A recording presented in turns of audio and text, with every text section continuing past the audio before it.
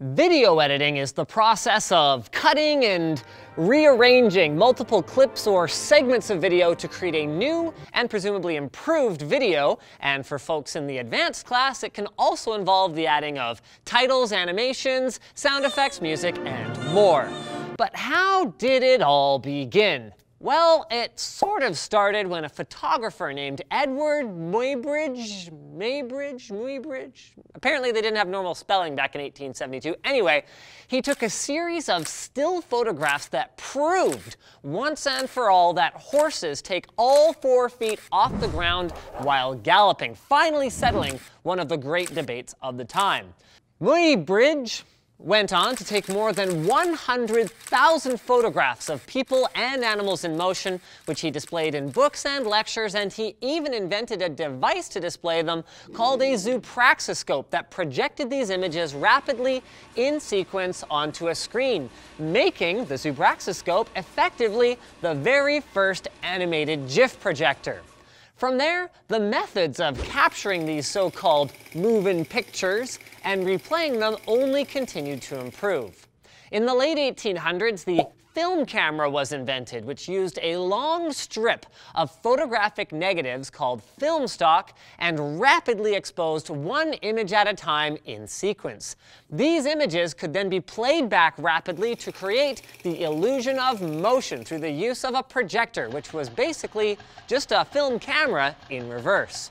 Early films, or movies as they came to be called, were very similar to stage plays. The film camera was kept in a wide, stationary shot, and all the action took place over just one continuous shot. And just like in a live stage production, the audience was free to look at any part of the scene that they wanted to. Later, artists like Georges Méliès began to realize that there was no need to replay the film at the exact same time and speed and in the same sequence that it was recorded. He began to experiment with jumping forward in time to make objects appear and disappear. Soon it was discovered that putting 2 shots next to each other in sequence would create a logical connection between those shots in the viewer's mind, which is called juxtaposition. And so, instead of recording an entire movie in strict chronological order, it was discovered that scenes could be filmed at different times and in different locations and then combined together later in the process that became known as editing.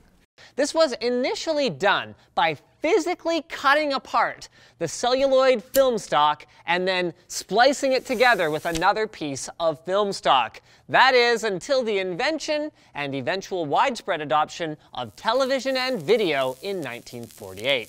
Now, to be clear, the terms film and video are often used interchangeably nowadays, but make no mistake, they are not the same thing. Unlike film, video is an electronic signal. A video camera will convert the image that it sees into a fancy modulating electronic signal. This signal can then be interpreted back into an image by a CRT television set, back in the days, and even amplified and broadcast as a television signal to be read by TVs across the country. Fun fact, by the way, because there was no way to record these signals for later playback until the invention of videotape in 1951, early television broadcasts had to be watched at the time they were being broadcast. Now, the exact method of accomplishing this recording is very sciencey and technical, but that's a subject for another day. The important thing to know is that videotape can be erased and reused to record an entirely new video, and film stock cannot. Once it's exposed, it's done. What you probably don't know is that it was possible to cut and splice videotape in the same way that film stock could be cut and spliced. However, these cuts had to be done using a microscope because they needed to be extremely precise so they wouldn't ruin the video signal. This was a huge pain in the neck, figuratively and probably literally, and so not much video editing was really done this way. Later, advancements in videotape technology allowed for machines that could pause, play, and record from one videotape to another without the need to physically cut the tape. This allowed for fully electronic editing, which was easier, faster, and less error-prone. And that's actually how video was done for decades until well into the computer age. Now, some work was done going back to the 70s on digital video storage and editing using mainframe computers and hard drive packs the size of washing machines.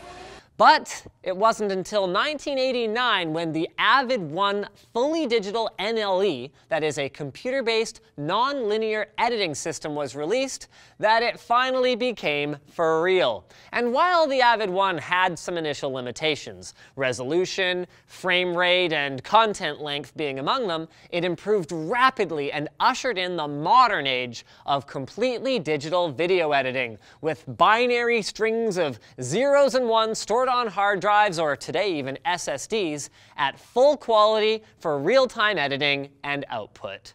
So today, in 2015, Avid is still around and better than ever, but there are plenty of other non-linear video editing software tools as well. At Linus Media Group, we use Premiere, and it's fine mostly, and these digital NLEs allow for video to be edited faster and less expensively than ever before without compromising quality. Speaking of doing things without compromising quality, VideoBlocks, excuse me, VideoBlocks provides affordable, premium stock video, and they've been doing it since 2011. They operate on a subscription-based unlimited library service model, and they add new footage to the library twice per month. It includes over $10 million worth of footage, After Effects templates, and motion backgrounds, and everything in VideoBlocks' unlimited library is 100% royalty-free and yours to use for both personal and commercial projects.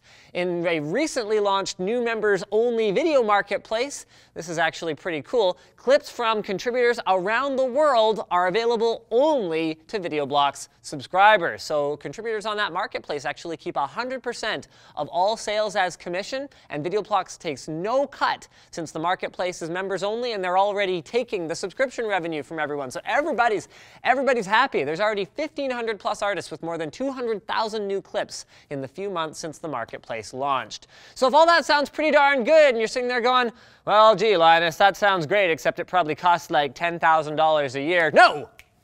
There's good news for you. Access to the marketplace and library comes at only $99 per year. And if you use our link, which you can find in the description box below, and if you sign up during the month of December, so do it quickly, you'll get 1 year of VideoBlocks for only $49, a savings of $50. So to put that into context, one clip of stock footage similar to those found on VideoBlocks is worth like $50. So if you use the service once, you paid for itself.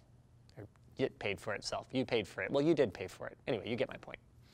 All right, so thanks for watching, guys. If you liked this video, hit the like button. If you disliked it, well, hit the dislike button, I guess. What else do we have? Right, leave a comment if you have suggestions for future Fast as Possibles, and don't forget to get subscribed so you don't miss any of our future videos.